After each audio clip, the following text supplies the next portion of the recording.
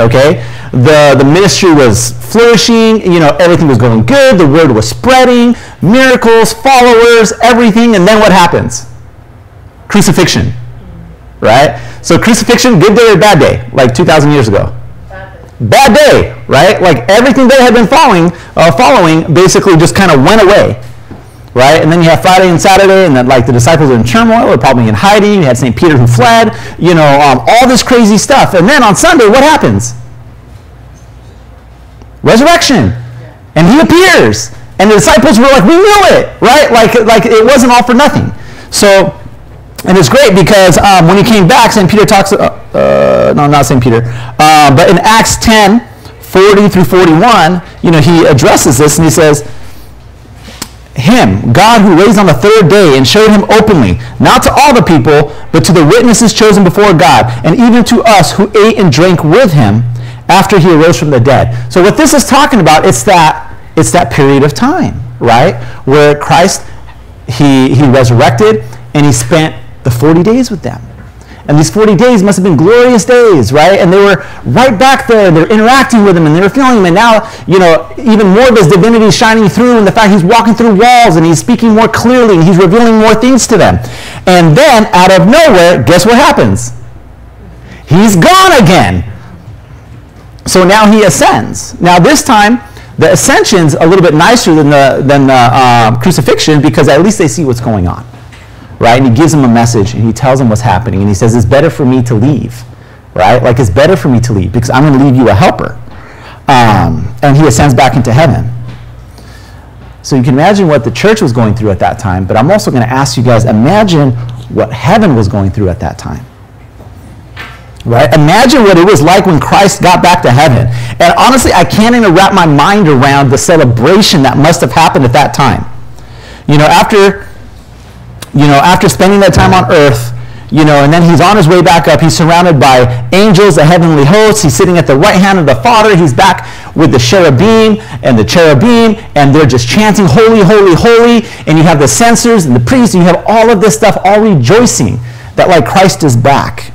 And I truly believe that if we understood more about heaven, it would blow our minds. I think for us, our heaven is what we consider, that's our prize at the end of a life well lived. But I will tell you, I think heaven is so much more than that. And I think that if we understood it, we would desire it more. We would pursue it more. The women's group who meet on Tuesday nights, but I think you guys are on a break right now, but that's just a shameless plug. But on the women's night, women's meeting on Tuesday nights, they just finished up the study on the tabernacle. And I was talking to Christina, and she was sharing all of this stuff, and she was like, this tabernacle is just foreshadowing for heaven. And she was breaking down even just all the items in the tabernacle and how this is just a preview of things to come in heaven. And I think that we're probably not as excited as we should be about heaven. I think I am not as excited as I should be at heaven. Because when you look at the things that we are pursuing on our life here, right? If you look at the last 20, 30, 40 years of your life, whatever it might be, right?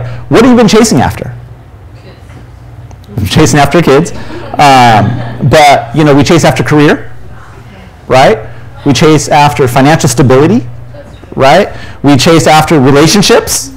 We all do that, right? We chase after, you have people who chase after financial stability, and then you have people who chase after riches, right? Popularity, fame, or whatever it might be.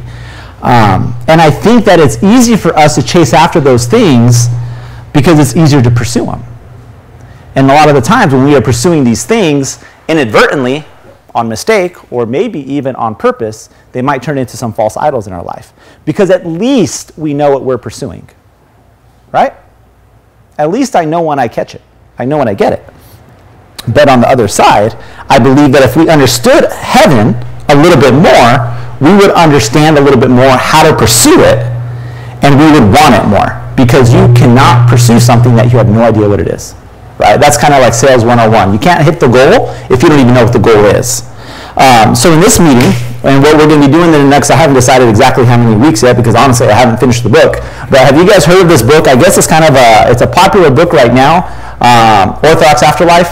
Does that anybody even sound familiar? Yes. Okay, so popular book came out, I don't know how long ago, but everyone started talking about it. It was brought to my attention. I thought it'd be a cool book to kind of go through, but I'll give you the premise of it.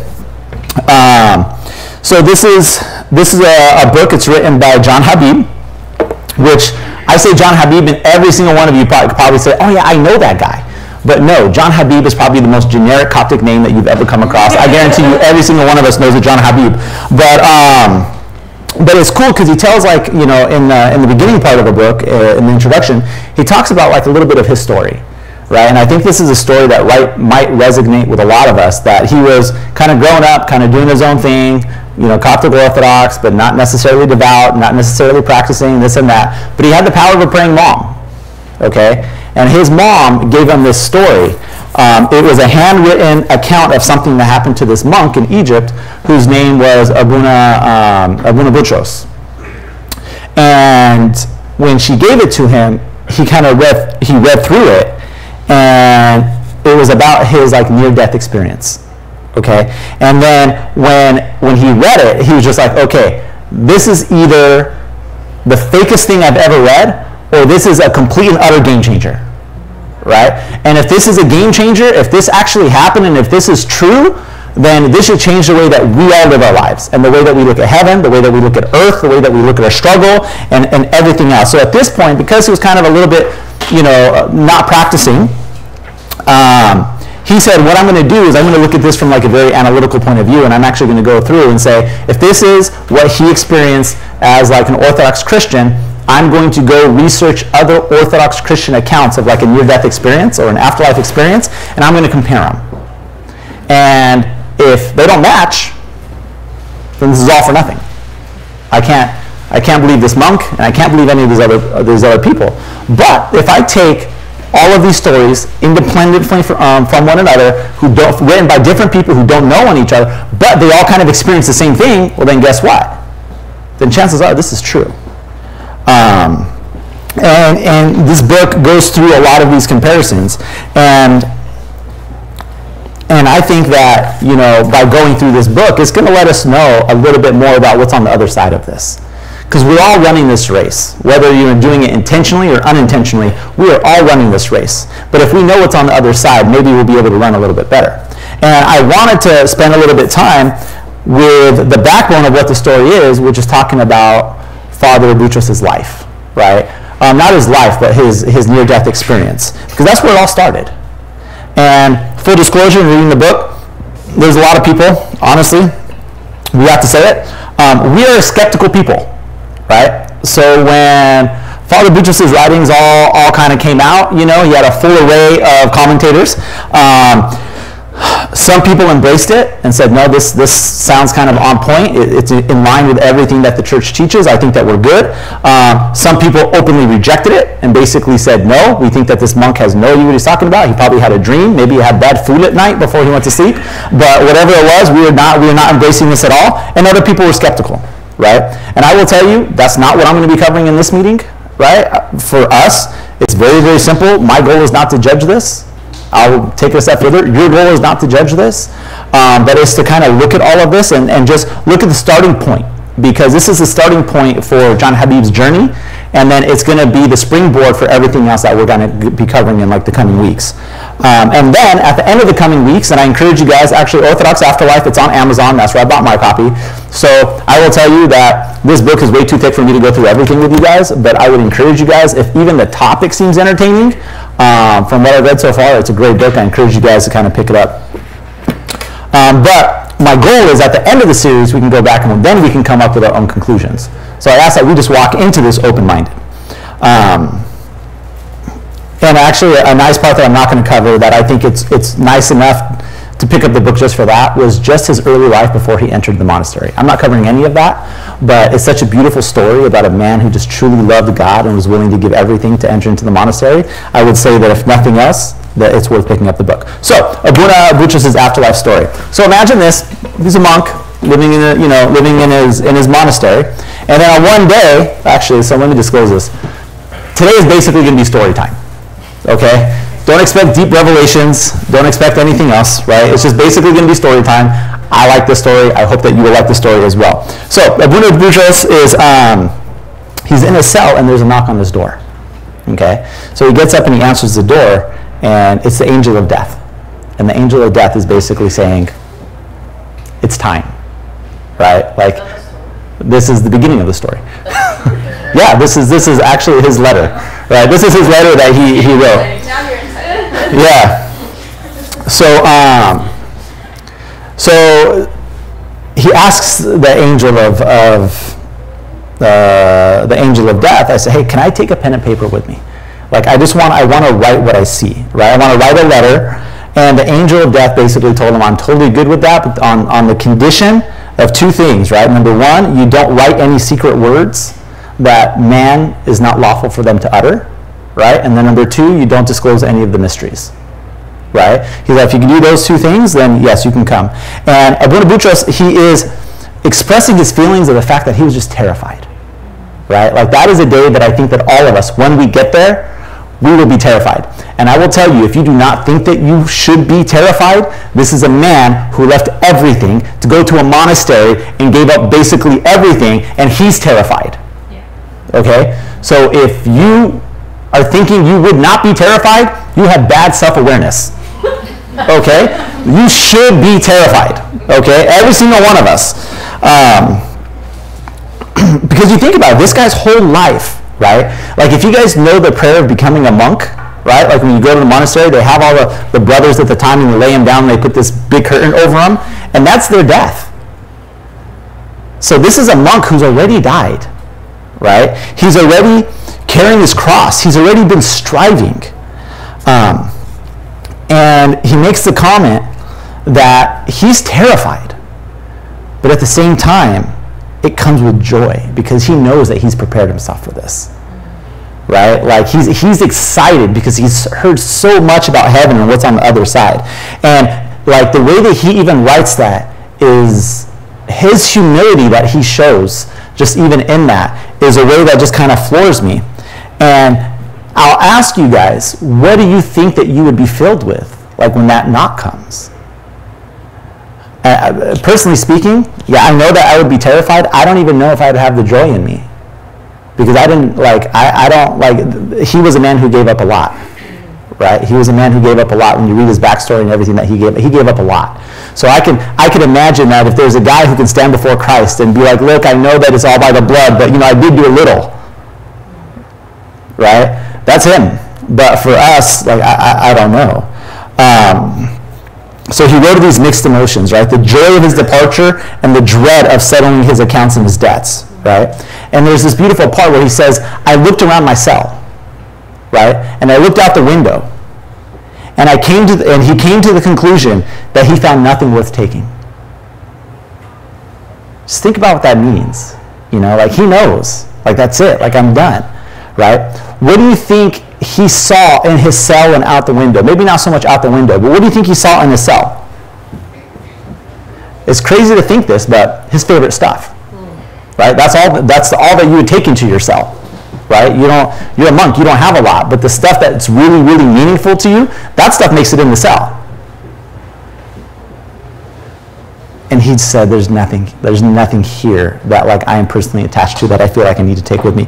And it's a reminder of Ecclesiastes 1:14. It says, I have seen all the works that are done under the sun, and indeed, all is vanity and grasping for the winds. And again, in 2:11, it says, then I looked on all the works that my hands have done, and on the labor which I have toiled, and indeed, all was vanity and grasping with the wind, and there was no profit under the sun.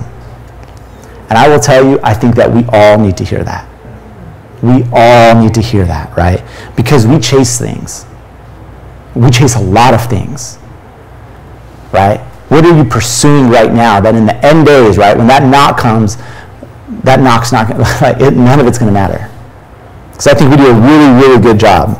So I ask that you identify that in your life, right? Like, what are you chasing right now that's probably not worth all of the effort you're putting into it? Because when it's all said and done, it's not going to matter, right?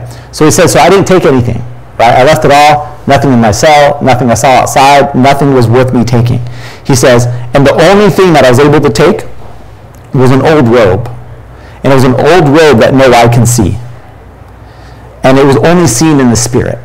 Right? So now we know, okay, we got some symbolism going on right now. And he says that, and this old robe had been with me since my birth. Once it had been white, but now it became dirty with many, many stains, ranging from the large to the small. And he says, and the only reason I even wore this was to cover my own nakedness.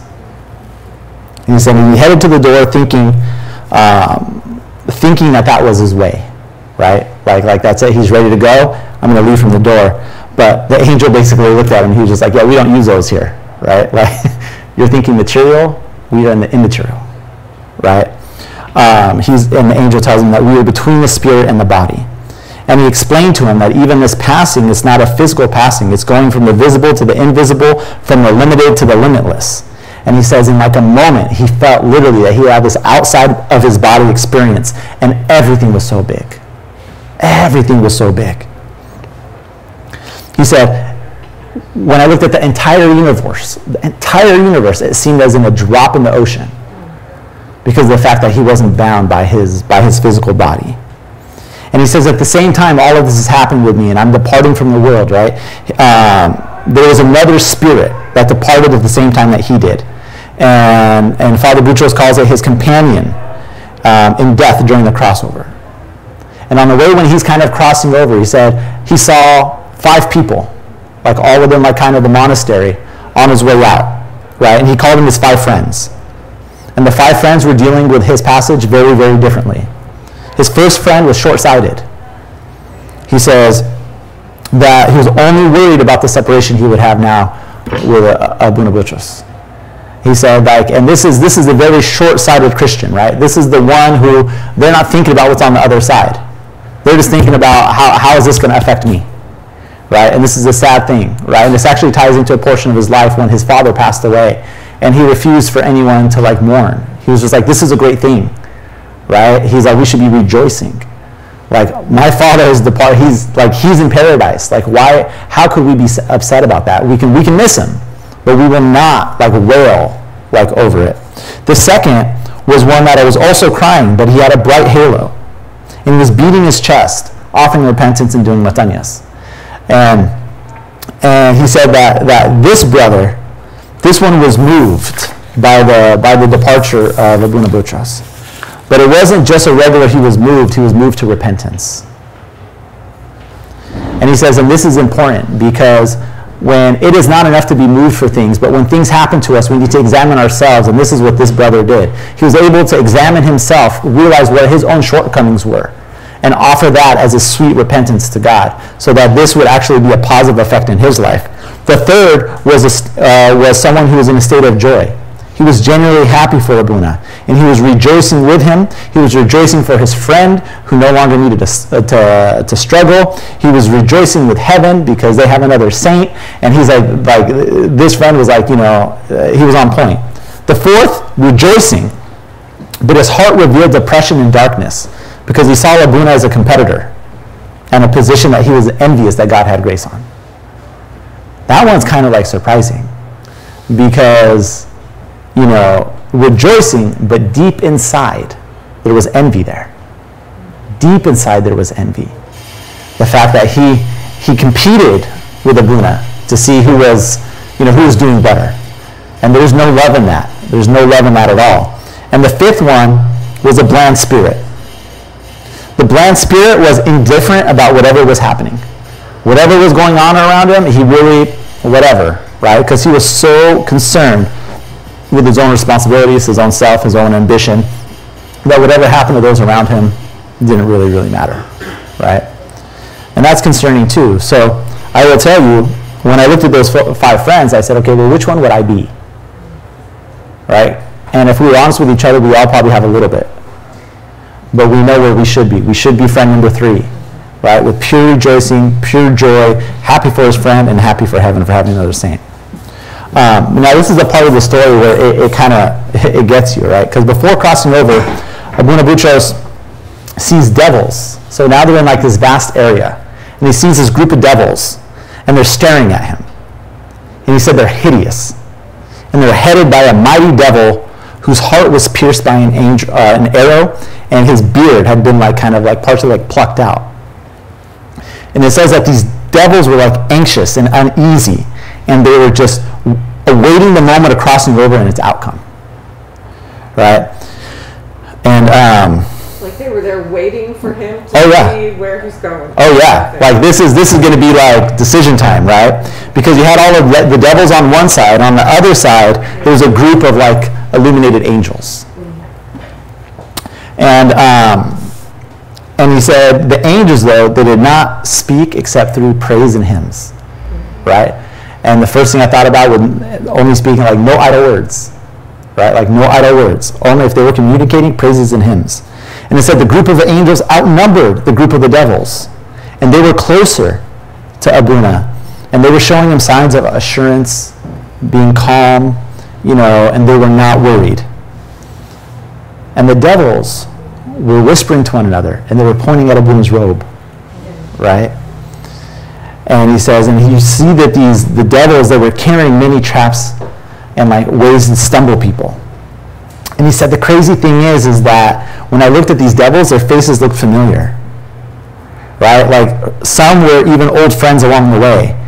And he was able to even link them to the sins that they fell into together, right? Sins of pride, lying, theft, sexual immorality, gossiping. And he says, I recognized most of the devils, right? They were very familiar to me. So really quick, think about that. There's been devils that have been assigned to different areas of our life. And their whole purpose is to get you to fall into specific sins. That floors me, right? Because the thing is we're still going through that. He might be experiencing this in the afterlife, but we're still going through this. That we have devils that are victorious over us and setting snares for us and catching us and stumbling us, right? And then it said that he looked at his robe and he saw that the stains on his robe had the image of these devils on them.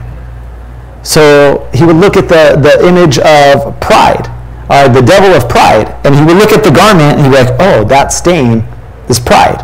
That stain is gossip. And he's linking them. And when he took notice of that, it says Abuna was he was filled with fear, and he drew closer to the head of the angels and he asked them about these devils. And he was like, hey, what's going on here, right? And the head angel told them, all of these devils have been following you since birth. Since birth, they've been setting traps for you and trying to get you to fall into it. And he says, as a matter of fact, do you see the arrow that's pierced, the head devil? It says that he had an arrow that pierced his skull and that plucked out beard. He says that arrow that pierced his skull, that occurred at your baptism as a blow, right? And when you renounced Satan 3 times, that's when he started plucking out his beard. Right? He's they've been with you since then, trying to ensnare you. So then Abuna asks the guardian angel, he says, how about the devils that I don't recognize? What about them? And the angel told him, those were the ones whose voices you didn't listen to. Those are the ones that you shut out. And that's why you don't recognize them. Or maybe you did fall into one of these sins from one of these other devils, these temptations, but your repentance was so pure that it was removed from your garment completely. It was erased from his memory, from the garment, and by the grace of God. So he looked again to the angels, and he looked at them to gather peace from them, and he recognized them the same way that he would see all of these devils and their traits, right? And the things that they were stumbling them into is the same way that he looked at the angels and he recognized some of the angels as well. Because these angels were carrying virtues with them. He recognized in them love, meekness, simplicity, peace, humility. And he said, with these angels, in one hand, they carried a bouquet of good deeds and virtues. In the other hand, he realized that they were the same things that the Holy Spirit had been enticing to do all along.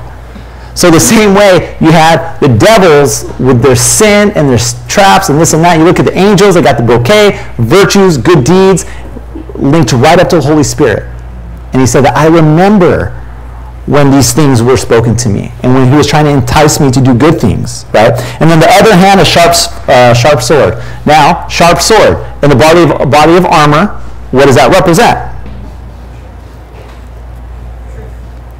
Truth. And the thing is that sword, the part of the body of armor, has authority to destroy the armies of the devil.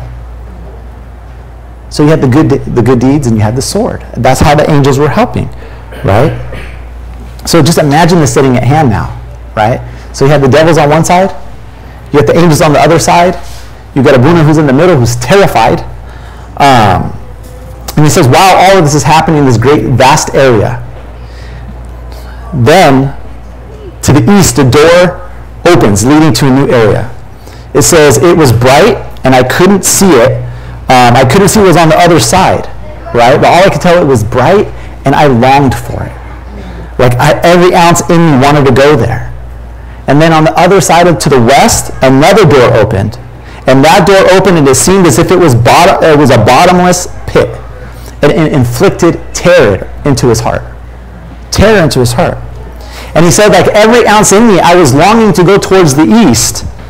But two angels appeared in soldiers' attire and stopped him, and it said, those who practice such things will not inherit the kingdom of heaven, or the kingdom of God. And they reminded him that he had a debt which had not yet been paid. And he said, and when he ran into that opposition, at the same time, right, the evil group of demons had the right to take him.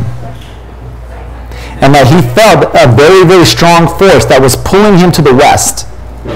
Right? And it was led by his garment, the stained and the holed garment. And it said at that point, Abuna was screaming in panic and asked his guardian angel for help. And the guardian angel looked at him and it just explained to him. He said, the stains on your robe are naturally attracted to the bottomless pit. And there is no way to erase them since the time of repentance is already past. So at this point, you can imagine Abuna, right? You know, he's being pulled towards the bottom of this pit. He's scared. He sees like everything in the way that it's going down, right? And it's not looking good for him by any means. And then he said he's going towards the bottomless pit. And at the last moment, Abuna yells, where is Christ of my salvation? Right? And at this point, he says that the repentance that I felt inside my heart, you know, I had been so sorry for everything I had done. I regretted staining my robe.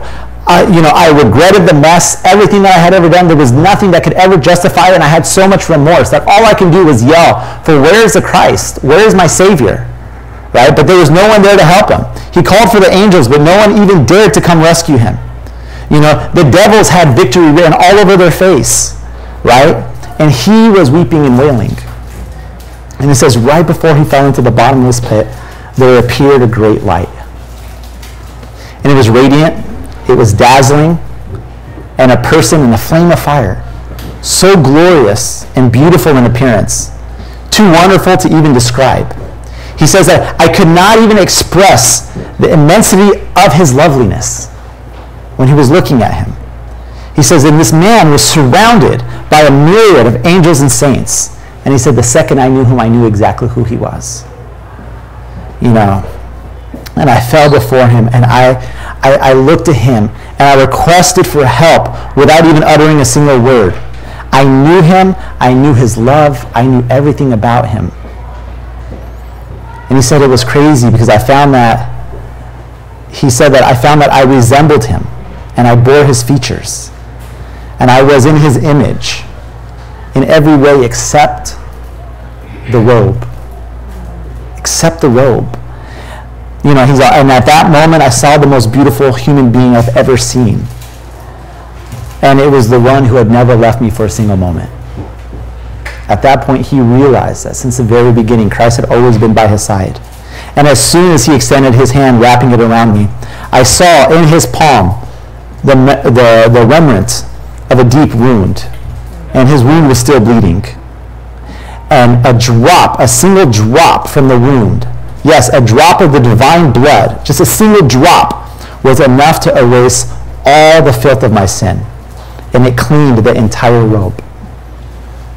And at that moment, the pit stopped pulling me, and a scream resounded, and the devils fell down into the bottomless pit from a single drop. And here's a crazy thing that he brought up. So do you guys remember earlier, he said that when he was departing, there was another soul that was departing as well. He called it his companion. He said at this time he looked at his companion who was still drifting into the debt, and he screamed, "This is Christ. This is the Savior. This is Jesus." But his companion did not understand what he meant. And the crazy part is when Abuna was referring to his companion, he said, he had a robe and I had a robe, but his robe was cleaner than my robe. That is how he saw it when they were both departing. And now he's here. He's looking at his companion. He's saying, this is a Christ. This is a salvation. This is what you need. Right? And he says that his companion was not able to recognize the source of salvation, nor did he believe in him, even though his robe was cleaner than mine. Because the time had passed for him to know. And his voice resonated into the plunge of the bottomless pit. Wrap your mind around that thought real quick. Right? And I know a lot of the times we feel that we need to live perfect lives, and we should strive for that, every single one of us. But I'm going to tell you that a single drop of God's blood was enough to wipe away everything. And his companion in death, even though his robe was cleaner, without Christ, he was never going to be able to make it in.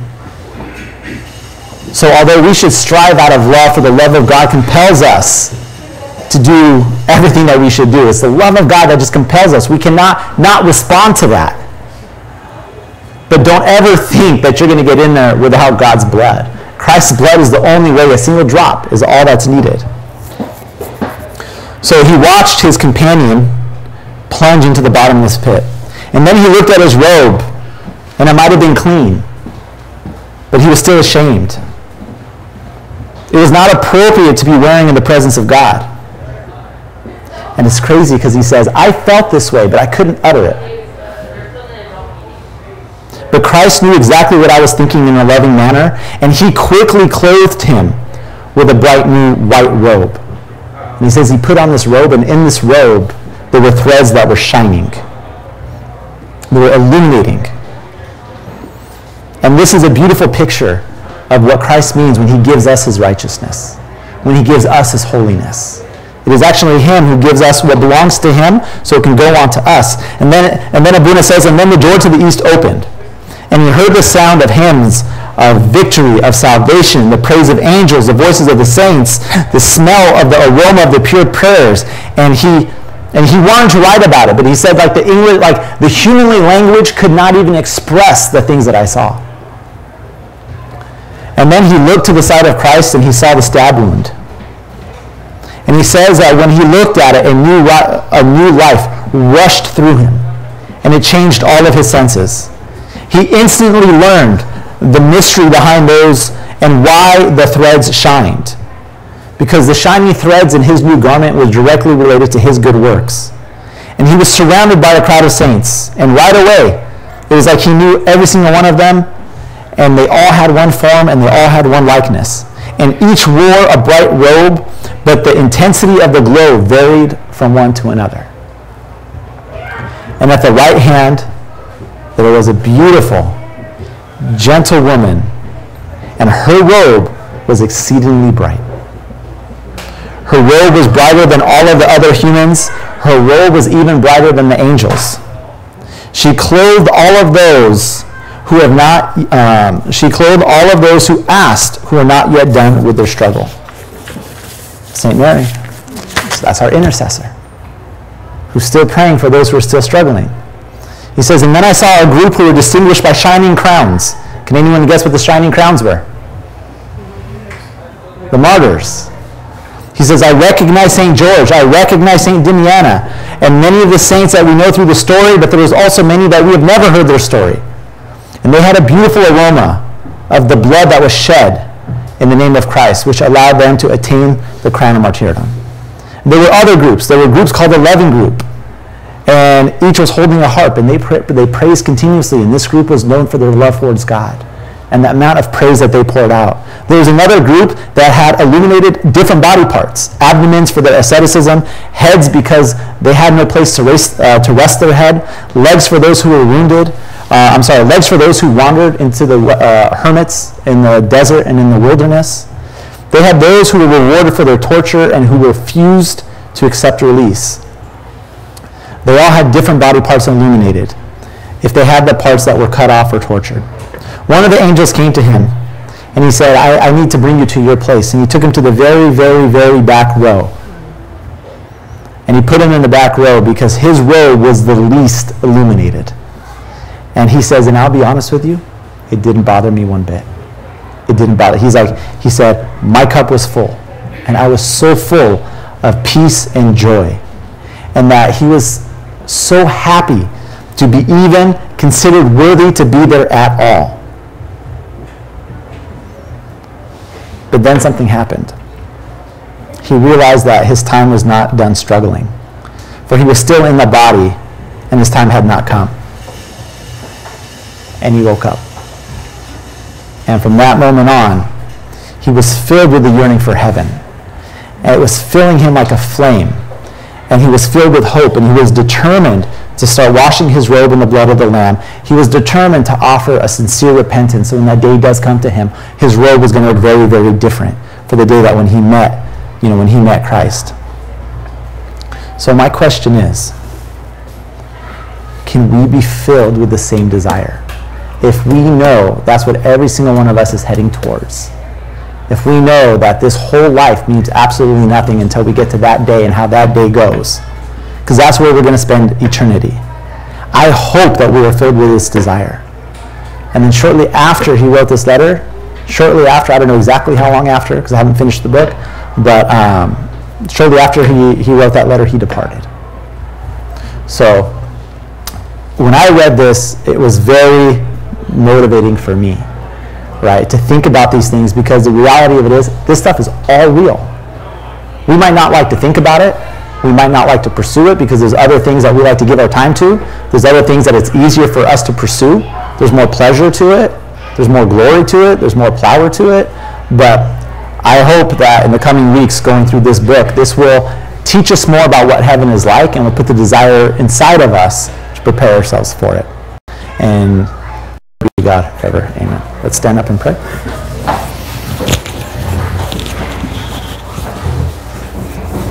In the name of the Father, and the Son, and the Holy Spirit, name one God, amen. Dear Lord, we thank you, Lord, because these are little glimpses into heaven that you give us. Just an opportunity to know, Lord, that this is not all for nothing, but to encourage us, Lord, because eternity is going to be amazing. So, Lord, don't let us get caught up in this 100 years we spend in this tent, Lord. And even though we think that it's going to be really nice to fill our cell with a bunch of stuff, in the reality of it, none of it's going to matter. When that knock on the door happens, Lord, we're not going to want to take anything with us. But then the real test comes, Lord. How much do we really love you? How much do we really pursue you? How much do we really offer to you? How much do we really turn away from sin? How much do we really live in the good works that you've laid out for us? For, Lord, that's the stuff that's going to have eternal glory and eternal value, Lord. So, Lord, I ask that you just, that you be with this group right here, Lord, this church. Lord, I thank you for the anniversary of this church and the fact that your hand has been just over this church since day one. And I ask that you continue to do great things. I ask that you bless our priests, Lord, that you give them the wisdom to shepherd our flock, Lord. I ask that you allow us to be good sheep to them, Lord, that we will listen, that we will take correction, Lord, that we will follow, Lord. But, Lord, most importantly, I ask that you give us eyes for you, the true shepherd, that we will follow you and desire you in everything that we do, Lord, and that you will take the throne of our life, Lord, and that we stop worshiping other things. For one day, Lord, we will all stand in that vast area, and we will be accountable to the decisions that we made. And I ask that they be decisions that are pleasing to you. I ask in the sessions of the Holy Virgin Mother, Theotokos St. Mary, all your saints and my cheers. Here's we pray one voice saying, Our Father who art in heaven, hallowed be thy name. Thy kingdom come, thy will be done on earth as it is in heaven. Lead us our trespasses, we forgive those who trespass against us. Lead us not to temptation, but deliver us from evil. Through Christ Jesus our Lord, for the kingdom, and the power, and the glory, forever and ever. Amen.